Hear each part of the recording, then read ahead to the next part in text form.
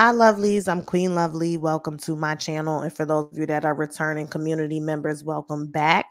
Thank you so much for clicking on this video. I wanted to come on here today because a writer by the name of Monique Judge, she is a Black woman. She posted an op-ed piece about Amanda Seales on the Grio, and Amanda Seales really she really felt the way, and she got on Instagram earlier today and, dare I say, crashed out. Dare I say, Amanda Seales has officially crashed out on social media. Now, before I get into that, Amanda Seales did upload a video to her Instagram and her YouTube channel where she was apologetic, and she conveyed that she was going to be more intentional about taking a step back and looking at herself and just doing some self inventory and working on herself.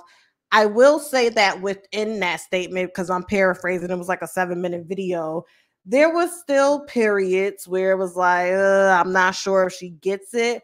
But the fact that she's willing to try, I do think for those of us, such as myself, who may do commentary or maybe observing the situation from afar and, even sharing our opinions about it, especially on these public forums such as social media and under these blogs and whatnot, we should definitely be not only receptive but supportive when someone within our community, the Black community, is willing to take a step back and have a moment of introspection in hopes that they can show up in a way that is more palatable, because that is her issue.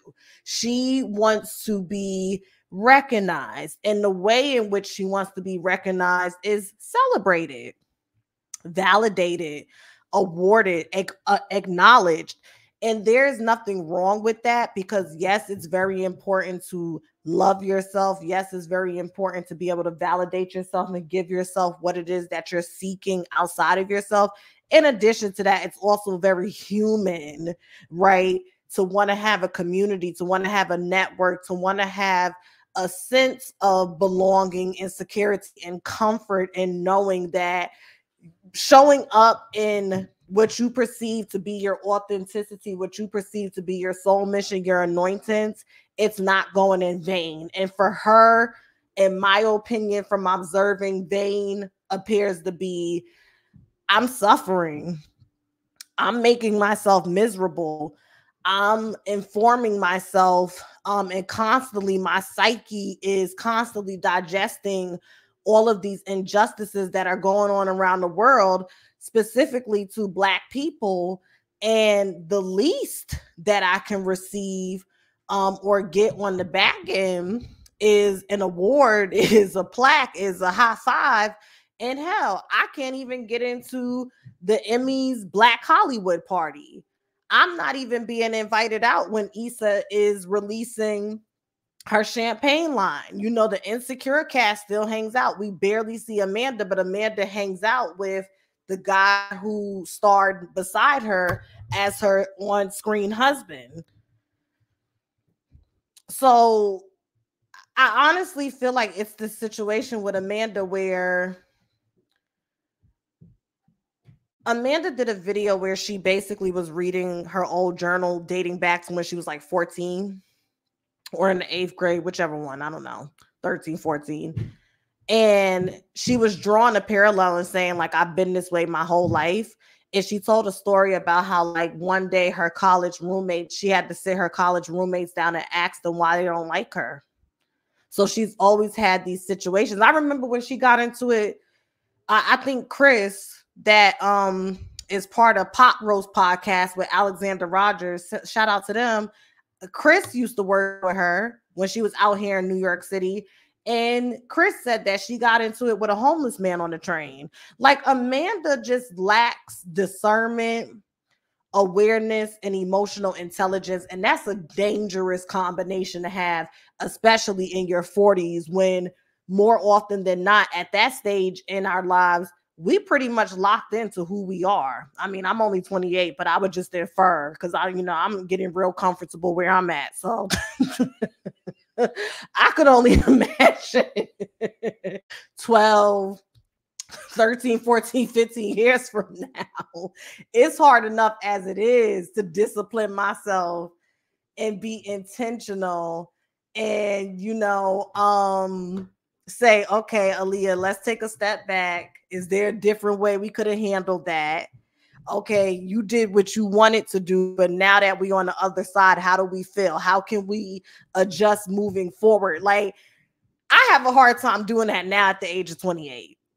So when you're somebody like Amanda, where it appears that you've never done that and you're like 43, 44, I truly empathize with her because she doesn't get it. So I'm going to read the article first, and I'm going to share my screen so we can all read along together. Okay, let's take it back to school. And then I'm going to play Amanda's response. And y'all let me know in the comments if her response fits the actual article, okay? So it says, Amanda Seales is not a victim of anything but her own, is it hubris? Is that how you say that? Which means like having this sense of importance, like a strong sense of importance, a strong sense of self. I feel like that's what it means. I did Google it. Oh, pride or arrogance. My bad. I was in the neighborhood. I was in the neighborhood, but you see, I'm not too proud to say, you know what, let me double check up. Actually, the definition is pride and arrogance. Amanda, that's all we be wanting from you, but let's proceed. So it says opinion. Amanda Seales recently complained about not being supported by Black media or invited into Black spaces. And she seemingly does not understand why people don't rock with her. Monique Judge. This is a Black woman. Editor's note. The following article is an op-ed and the views expressed are the author's own. Okay. I am an outspoken, highly opinionated Black woman. My friends will tell you that I am no shrinking violet. I take up space everywhere I go, and I am not afraid to voice my opinion when the need arises. Because of this, I'm well aware that I can rub some people the wrong way. I accept that and I own it fully. It's par for the course. So she's starting the article by saying there's many parallels between how Amanda shows up and is perceived and how I show up and am perceived. And I've just learned that the way that I'm perceived, the way that people experience me, especially when my personality is off-putting, that's par for the course. It ain't gonna stop nothing over here. That's basically what she said, okay? As an outspoken, highly opinionated Black woman with a large platform who regularly publishes content that gets people of all types, white, Black, or otherwise, in their feelings, I know that it is going to come with a certain amount of backlash, either in the form of comments on my social media posts or nasty emails or comments left on my personal website. I've even had people try to reach out to publications I write for in an attempt to have me canceled. It's a thing. I also know that I haven't always gotten it right. I have been called out before for having a bad take. When it happened, I took a moment to think about what people were saying to me, thought about what I said, and was able to understand how what I said may have been stated incorrectly or been easy to misinterpret based on the way I worded it. That, my dear, is called reflection and introspection. I took those opportunities to either clarify what I meant, explain my point further, or own my erroneous take. It's not that hard, okay? Hello?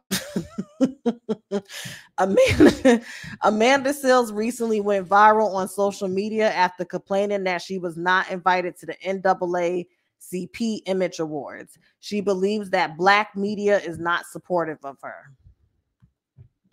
Amanda Seales and I agree on some things. I'm always here for her. I'm always here for calling out white supremacy and the systems in this country that have been put in place to keep Black people subjugated and marginalized. I applaud her willingness to tackle these topics and speak out about them loudly and unapologetically. Sometimes Amanda Seales gets things wrong too, and it's not about her delivery, as she noted in her video. It's about the problematic things she says. So now she goes into examples, and these are very few examples of the many examples that we've seen Amanda not check her tone, not check her facts, and most importantly, not check herself. Okay. Take, for example, the time she actively attacked Samaya Rice, the mother of Tamar Rice. After Samaya Rice called out Shaun King for fundraising in the name of her dead son, Samaya felt that Shaun King was using her son to raise money for himself while nothing was going to the family, even though King himself made claims that the money was for the family. It's no secret. Okay, so this is what Amanda said on her Instagram. It's no secret that I have side-eyed Shaun King, she wrote on Instagram. However, bigger picture, nobody finds it somewhat odd that she's just out of the blue going out of her way and being given every platform with no receipts shown to call out one by one Black activist organizers that have been the visible faces of the movement. Just some food for thought. Samira Rice was asking that her murdered son's name not be used for profit by those who didn't care about him or his family. And Amanda Seales managed to find fault in that so much that she inserted herself into a conversation that had absolutely nothing to do with her. Calling out Samira Rice and implying she had an agenda against movement activists is nasty work, and Amanda was rightfully called out for it. Okay. Then there was the time in October 2017. So this is Exhibit B. Okay. When she got on Twitter to say, if you are buying Jordans and Nike suits, but you don't have a passport, you are losing, in capital letters, as we can see. Passports are not accessible for everybody. There are people who cannot afford to go out of town for the weekend, let alone travel to foreign countries. So what does a passport do them? Why do we degenerate? Okay, I can't say that word. What was I saying it right? Denigrate, is that a word? Let's see. Let's learn a new word, honey, because y'all know me. My speech impediment be getting me sometimes. Let me see. Copy and paste this. Let's learn a new word. Okay. And how do you pronounce it? Let me see. Pronunciation. Hold on. Denigrate. Okay. Why do we denigrate people? Okay. Yes. And what the hell does this shit mean? To speak damagingly of, criticize in a derogatory manner. Defame. Okay. All right. You know what this remind me of? Y'all ever saw Jump in the Broom? When Paula Patton was like to Loretta Devine, go and get washed up for the optics. And Loretta Devine was like, optics? And she's like, the pictures. And Loretta Devine was like, oh, girl, just say photos. Just say photos. That's me. I could be real simple at times, but it's okay. I own it. I don't know everything. The wisest person knows they know nothing. Okay. So she gets into all of that. We remember this argument back and forth. Rock Nation Brunch Twitter, as we like to call it, was pretty much just getting on people saying like, y'all will, be at brunch every weekend and in the club getting hookah and stuff, but you never been out the country. And I will say this. I have been around people that make fast money, whether it's sex work or whether it's on the block, moving the weight work. And you really will be surprised that a lot of these niggas know is Puerto Rico, the Bahamas, because you could get on a cruise that takes you to the Bahamas if you got a birth certificate. You don't need your passport for that. In Miami, and maybe Houston, Atlanta. Seriously. And some of them never even been to the islands that's on US soil. Like it's really interesting. It's like all you know is what you know, and you have no interest to know anything else. And that's another byproduct of just growing up in a low socioeconomic environment, where you're just being socialized to just always play small. So it's much deeper than that. And see, even going back to that conversation as it relates to Amanda Seales having such a loud opinion about it, this is what I be talking about. Like, people like her, and you'll see her video in a second where she just goes off the rails, talk about all I do is fight for the Black community and da da da da. But you also, in the same breath, put them down.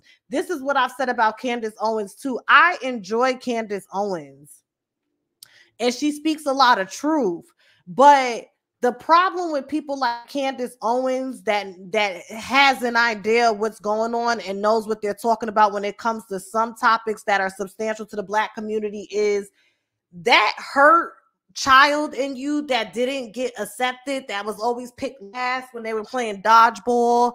You didn't get to sit with the cool girls. You wasn't Black enough. They would say you talk white, you dress white, you act white because you can't dance, whatever the case may be. You didn't know how to do your hair, whatever the trauma is. It still seeps through in a condescending way. Like, you're not trying to really be like, hey, let me show you something. It's more like, look what I got. Yeah, you dumbass. You didn't know this. Like, and when you start off that way, or when you approach people with information that way, they don't want to hear it. Funky Dineva taught me truth without compassion is cruelty. And shout out to my homegirl Monica, who taught me what good is being a truth speaker if you don't know how to present it in a digestible way or in a way that's palatable. What good is being an advocate for the Black community if, by your words, Amanda Seales, we don't fuck with you? If it's really not about you and it's bigger than you, and because you'll see the video where she says this is her anointings. When you're anointed and you know that, and you're truly doing it from a genuine, authentic heart posture of being in alignment with God's will, you know how to step outside of your wants and needs and say, okay, God, what am I supposed to want? What is it that I need to get what I want? Amanda has an issue, like most people, with control. She thinks that she can control people. You can't force people to like you, and you can't bully people to have a favorable opinion about you. This is why the shortcut, the cheat code, is to like your damn self. And it's hard, and it's not a linear process, and it's not always fun, but it's very rewarding when you start to get rejected during the process, and each and every time it starts to matter a little less until it just don't matter at all, until you're not even getting rejected because you learn to discern before even putting yourself in that position who and what's aligned with you and what's for you. You have people that support you. You have people that have come out and done YouTube videos and opinion pieces lifting you up. And you'll post those things on your Instagram story. But the things that get a YouTube video, that get an Instagram post that ends up on the blogs and goes viral on Twitter, is your big, enormous response to the negative things being said about you. Because once again, it's an ego thing. You want to be picked by the guy that everybody wants to be picked by, and you're watching her get picked, and you're watching her get picked, and you're wondering why he won't pick you, when you really should be asking yourself, why are you seeking validation from a community that you claim overtly does not like you? It just don't make no damn sense. It just don't make no damn sense. It just don't. When you serve vulnerable populations, to a degree, that's a thankless job. And if you want it to be some reciprocity, then you need to take control of your life and go where you are celebrated and appreciated. There are people out there that really fuck with Amanda Seales. It's not that no one fucks with her. It's certain people, organizations, groups, cliques that she wants to deal with her and validate her. And if you're going to get that specific, then people have a right to be just as particular and say, well, girl, you cool, but you know, can you dial it back here? And you're never willing to do that, which is fine. But stop complaining to us. It's like a crazy train.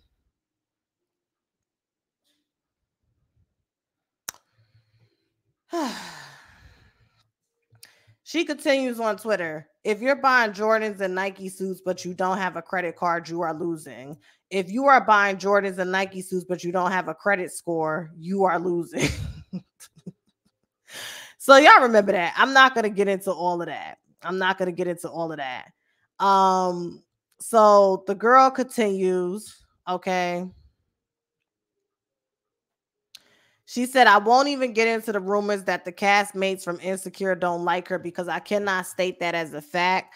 But what I will say is it doesn't escape notice that while the vast majority of them still hang out together from time to time, we never see Amanda Seales with them. And I said that at the top of this video. I'm sure there's a reason for that.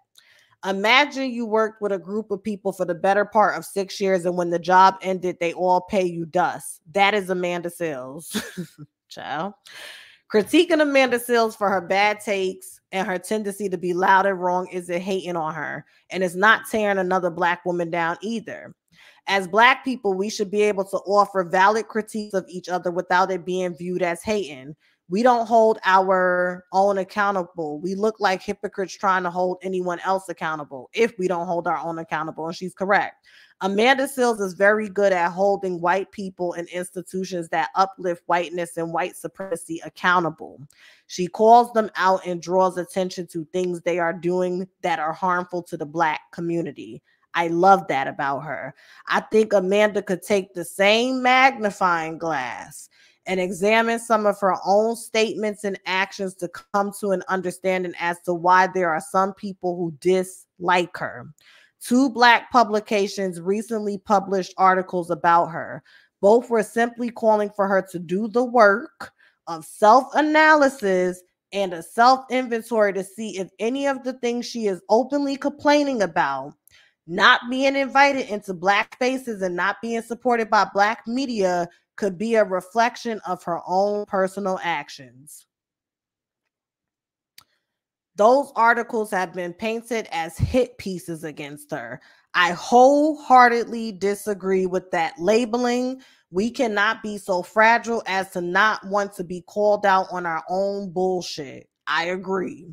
Amanda Seales is very vocal with her opinions. She makes sure everyone hears them. It comes with the territory of having a large platform.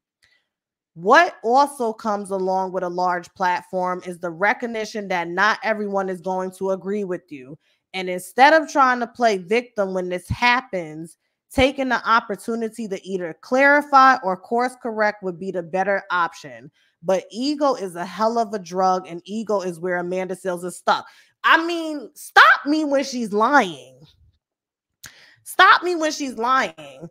Amanda Seales is not a victim of anything but her own hubris. And until she recognizes that she is always going to be crying every time anyone says anything about her. And this is the woman who wrote the article. Okay, this is a fair fight, same skin complexion. And she, first of all, y'all always talk about fat phobia and plus size women. So like she said, she's loud and opinionated too. Now let's share our screens and see what Amanda had to say in response.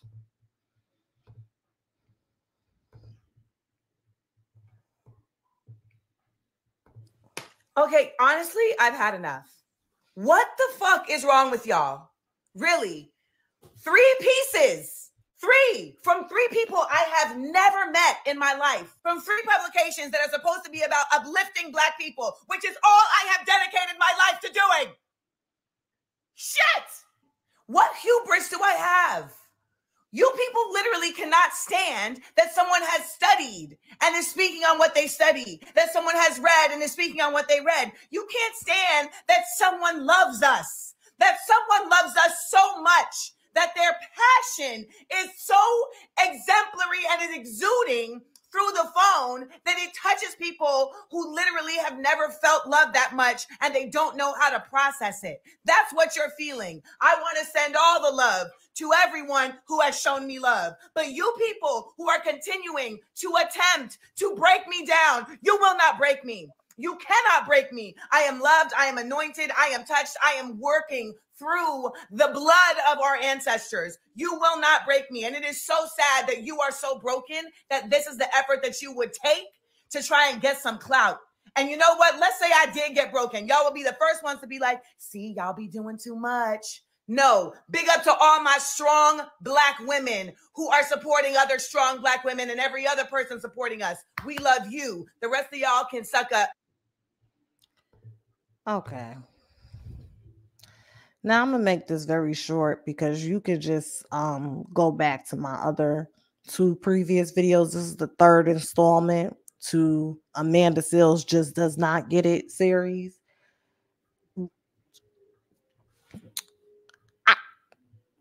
Y'all just let me know what y'all think in the comments. I ain't got nothing else to say. I don't have nothing else to say. I just read the article, and the fact that she took that as an attack, Amanda is a flaming narcissist. You are never wrong, Amanda. You are never wrong. And you know what's ironic about this? You're weaponizing, because let's go to her comment section. You're weaponizing the fact that you've been able to create some support to where it's a situation of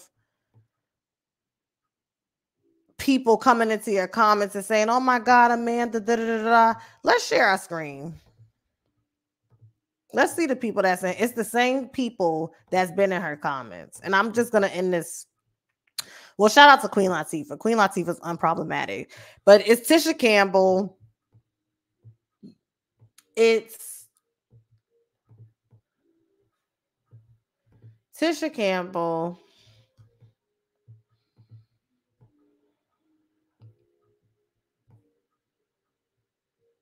Tammy Roman. Look at them. This is bullying. This is bullying. How is this bullying? How is this bullying? I think Jessie Woo took her comment down because Jessie Woo had tagged the girl that wrote the article and said, come outside, we just want to talk. And that's why I'm saying this whole shit, or no, that probably was underneath this one. Oh, here it is. It says, you can keep it cute, Amanda. I won't. Get behind me. Come outside. We're not going to jump you. And then she tagged the girl. This is the problem that I have with this. That woman said nothing wrong in that article, and she used herself as a comparative factor to let Amanda know, I'm not talking at you. I'm not trying to talk down at you, talk down to you. I'm trying to let you know that we have a lot of similar attributes. This is how I navigate it. And I just want to show you sometimes that I've observed that could be a driving factor in why you're having this experience that you have come down to the internet and publicly complained about and showed discontent about. Like, I just don't get it. I really just don't get it. And people like Amanda, this is what it looks like. You have people in your comments with blue checks. Tammy Roman, ain't Tammy Roman producing, directing, acting, and hosting? She can't get you no jobs. She can't get you no jobs. Tammy Roman does the comedy. Y'all can't do nothing together. Jessie Woo got a few gigs. Jessie Woo can't get you no jobs. Like, what's going on? Because you'll have people get in your comments and continue to get you drunk off your Kool-Aid. But the next day when you wake up with a hangover and you're still in the same circumstance, that they just was rubbing your back to the cycle starts all over again.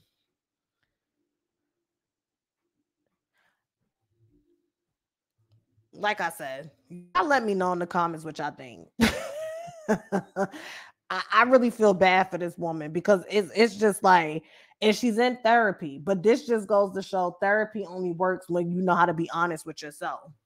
Clinicians are not, we don't wave magic wands.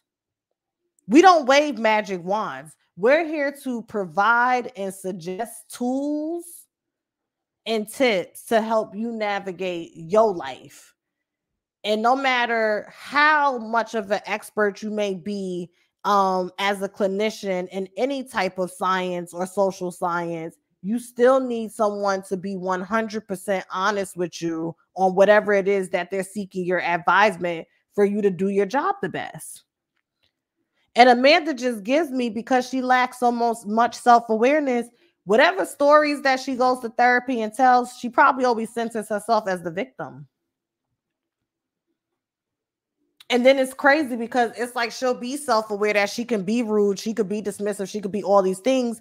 But once again, I'm telling you, she feels, I think another thing that's pissing Amanda off is I got into this social justice warrior mode because I thought it would be something to shield me from the experience I've had my whole life, which is I'm not likable.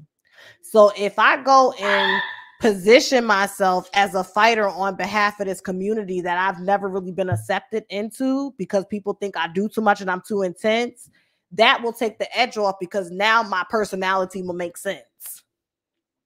Now my personality will make sense because they'll be like, oh, she's that way because she's fighting for us. You know, I mean, if I was fighting and marching and protesting and advocating, I would have a nasty attitude too. But no, honey, it's not working. And the crazy thing is, if we look at it from a superficial and non-substantial point on paper, Amanda has all the workings to be liking. She's beautiful. She's light-skinned. She's a slender woman, well-spoken, very creative, very knowledgeable of the culture and everything. But the problem is she uses that as a way to look down on people and to other herself. And now you're getting to a place where that need for community, you can't deny that urge and that appetite for it anymore. And no matter how much you cry and play the victim, people are like, girl, we still don't fuck with you. And that's what's really spinning her out. That's a tough pill to swallow when you figure out, oh shit, I'm my problem and my solution. Not only do I have to make peace with the fact that I'm the problem, but now I have to muster up the courage to be my solution. That shit is infuriating. I have been there.